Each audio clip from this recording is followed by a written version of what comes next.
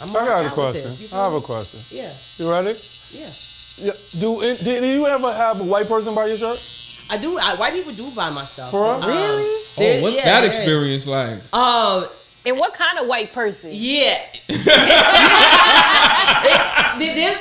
there's a few different type of white people. There's the white people who come in and they're like, I love what you're doing. What can I buy that I'm not like, like representing or offending the culture, Really? They ask that? They ask that, and I love that, and I love that. And I'm like, That's you can buy this, yeah. and that, because although some of my stuff is very like black culture and black forward, there's other things where it has just a logo on it. Yeah. There's a never have a Gucci, like there's But would you make a shirt like catered for white people too?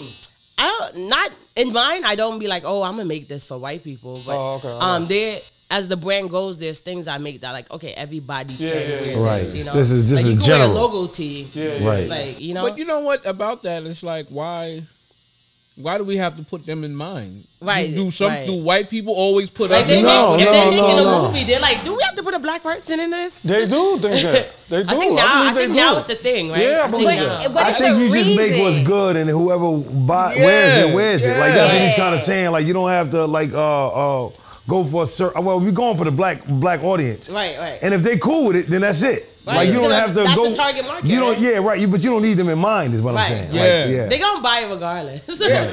Because if it's popping, it's popping. Like. Yo, when you think of Abercrombie and Fitch, they don't think of you.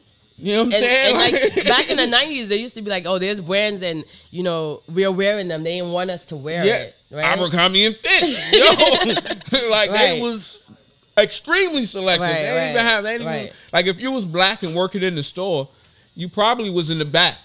Look, come on. You know what I'm saying? You was not on the floor or nothing. Like that thing was wild racist in there. And that's something I've thought about. Like a lot of people don't design with us in mind. So yeah, it's like, exactly. I'm not pressed like to design with. Yeah, that like I do appreciate the people that do support me, of course, but I'm here for us. I'm making something for us.